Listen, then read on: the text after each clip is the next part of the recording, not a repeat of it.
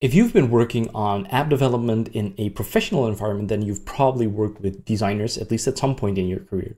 And then you've also had the need to use custom fonts in your app.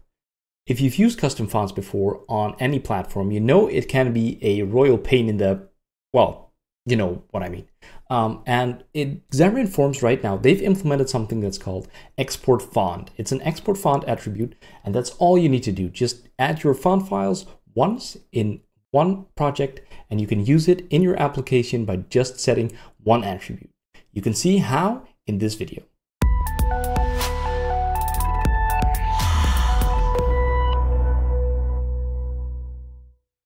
So of course, because it's all native APIs, you've always been able to work with custom fonts and Xamarin.Forms. I've already have a blog post which dates back to 2016, where I describe how to do it on iOS and Android. So for iOS, you had to do it like you have to register the font in your the formatting here is a little bit off, but you have to register it in your info plist file. So you have to register the fonts upfront, and you will have to put like the fonts in your actual iOS project. Now, if you want to do Android, then we scroll a little bit down. Here we see the results, how it looks like. If we scroll a little bit down to Android, you still have to copy these fonts into your Android project as well. So now you have duplicated the fonts. And if you're ever going to change that, then you have to do that for all the projects, and you have to remember that. And as you know, we're bad at remembering those things.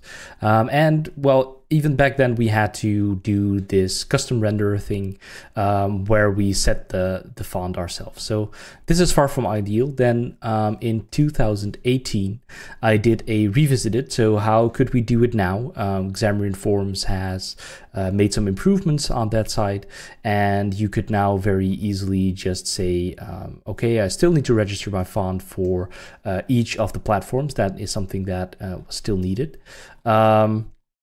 But what you could do now is you could say, okay, I want to have this font family here and put it like that.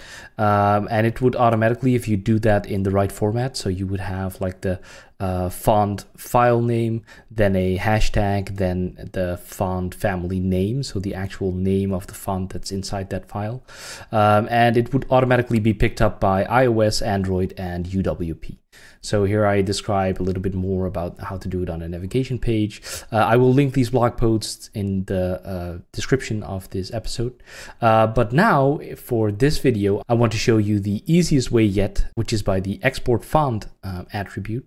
So if we quickly switch over to Visual Studio for Mac, and we start inspecting our projects on the left. So here is our shared project. Here we have Android, iOS, UWP is not loaded on macOS. But if we go back to our shared project here, I've created a folder resources, which has a folder fonts. And inside we have two fonts here. So this is FA5 regular, which is font awesome, and some font that is freely available called Samantha. So that's cool. So the first thing I want to show you is that these are only in my shared project. You don't have to duplicate the font files anymore. They just live in your shared project. They will be resources, embedded resources. So make sure that you set them as the build action to embedded resources.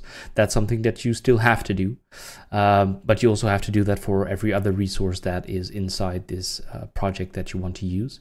And then what you have to do is use these attributes.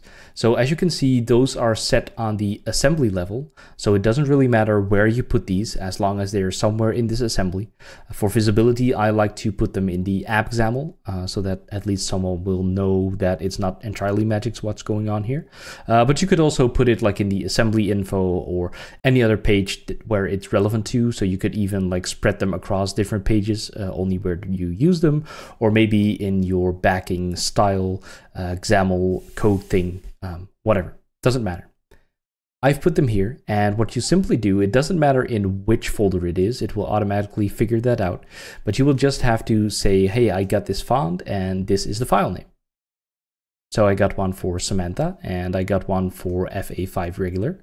And the other thing you can do is give it an alias, because like the FA5 regular is not very descriptive. It doesn't matter. I could rename it if that's what I want. But you can also give it an alias, and then now I can suddenly use this font with this alias. If I don't specify it, you can just simply use it by specifying this font file name without the extension. So if we go to the main page, we go back, and if we look at this label here, you can see it has the welcome to Xamarin.Forms, and I just simply say font family Samantha. Boom, that's it. That's all I need to do. And for Font Awesome, you can see I am using this Font Awesome alias that I've just created. So when I run this, you won't be surprised that you will see this font showing up. The iOS simulator is coming up here. Here we go. Our very simple sample app is loaded, and you can see this is the Samantha font and this is the Font Awesome font. So it just works. And that's all you have to do to use custom fonts. Now, of course, this also works out of the box for Android. For UWP, the Samantha font works pretty easily. The Font Awesome one is a little bit different. You need to, I think, specify still the old way of doing it on UWP. While this is all implemented in UWP, there is some stuff going on with the actual parsing of the font files and that kind of stuff. So it's not in there entirely 100% at this time, but it's at least very much easier for like the regular fonts than what it was like before all of this. So that's pretty cool. Well, what do you think? Using custom fonts is pretty easy like this, right? I mean, just drop the file in, register that attribute, and use it on iOS, Android, and a little bit of UWP.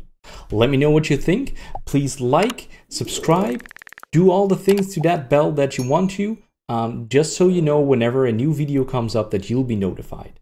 I also am interested in what kind of beautiful designs your app have.